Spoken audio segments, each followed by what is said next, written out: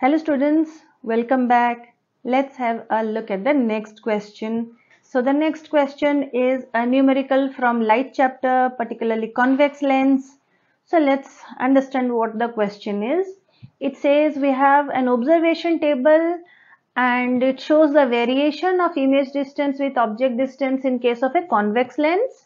And we have to solve some questions without doing any calculations. Okay. So what are the questions? We have to find out the focal length of this convex lens and we have to give reason for our answer. Okay. And then we have to find the serial number of that observation which is not correct, and that also we have to justify. Thirdly, we have to find out we have to draw the ray diagram, and it's for serial number 2, and we have to find out the value of magnification. Okay, so let's start. Before we come to the question, let us have a look at the ray diagrams first, because it's very important to understand the ray diagram image formation to be able to solve this question. So here I have the ray diagrams for the image formation in case of a convex lens. So here you can see, as the object was at infinity, so when it was at infinity, the image was formed at f2, and when the object was brought closer to the lens, the image got shifted to the right, that is, it moved far away here. Now as the object was brought a little more nearer to the lens, optical center of this lens, and now it's at 2f1, so the image was also formed at 2f2. Now on taking the object further close towards the lens, you see the image got further shifted towards the right, and thus we see that as we go on decreasing the object distance, the image distance goes on increasing. So now let's come back to the table. Here you see the object was at 100, the image was formed at 25 centimeter. Now we decreased the object distance to 60 centimeter, the image distance increased to 30. Now object distance, when it was at 40, the image was formed at 40. Okay, this is the case where object is at 2f1 and the image is formed at 2f2, so both the distances are the same. Now when the object distance was 30 centimeter, the image distance was 60 centimeter, it again increased. Then when it was at 25, the image distance was 100. That's fine. So here we see that the image distance goes on increasing as the object distance goes on decreasing. Now how to find out the focal length?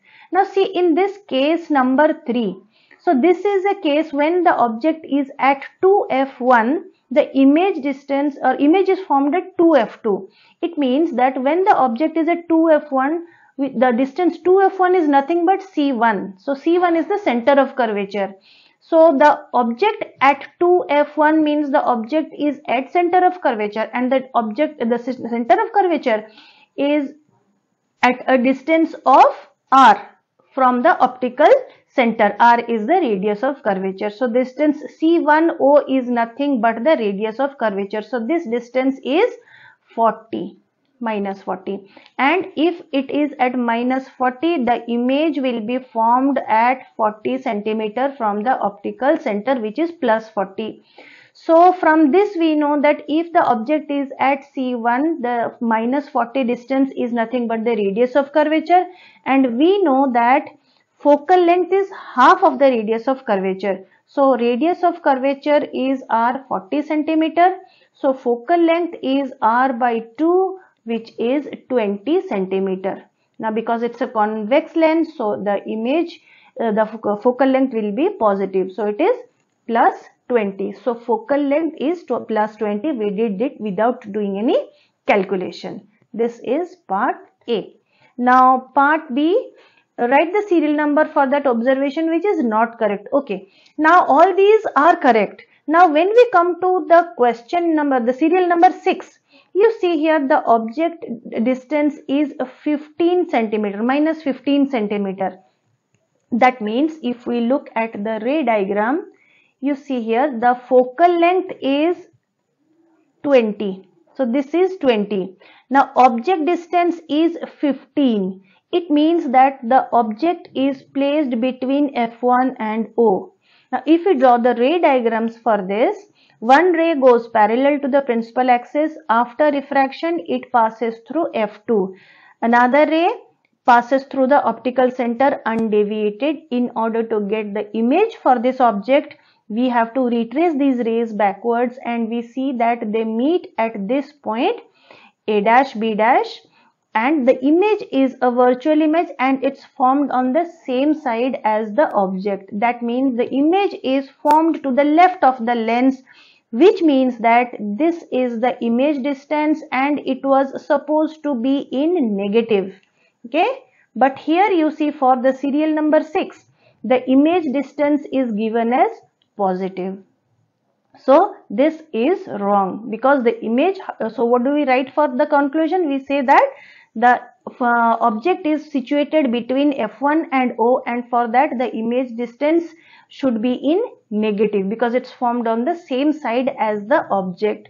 But here it's given as plus 120, so this is the wrong observation.